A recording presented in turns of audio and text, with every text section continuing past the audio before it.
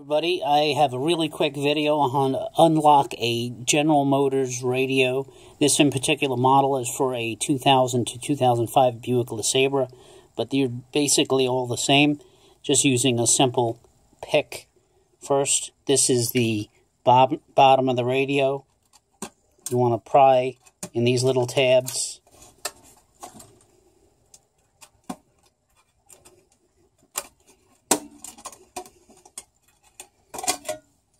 Okay, and then as usual, we have that chip way up in the front, right under these wires. It's the number 1. So I'm just going to use this pick.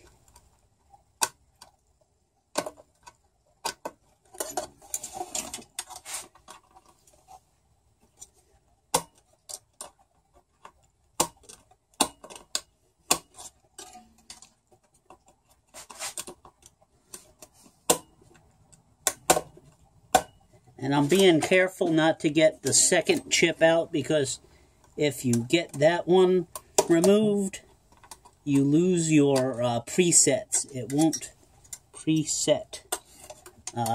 You could set it, and then every time you turn the key off,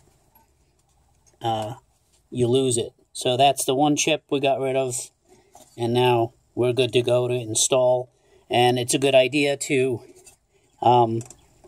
test the radio before you put the whole dashboard back together. All right, have a great day.